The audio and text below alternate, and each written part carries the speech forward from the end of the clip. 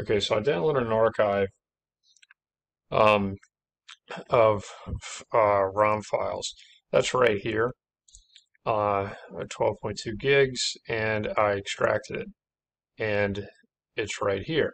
Now there is a folder for each one of these, and I'm trying to get just this file, so all these files to show in a list. So I've tried multiple methods, like people have said, go in with .n64.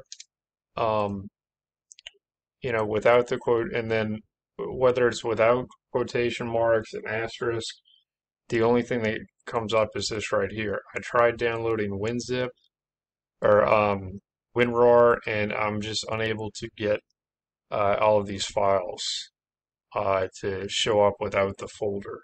So if anyone please has any advice, I would greatly appreciate that, and thank you for your time.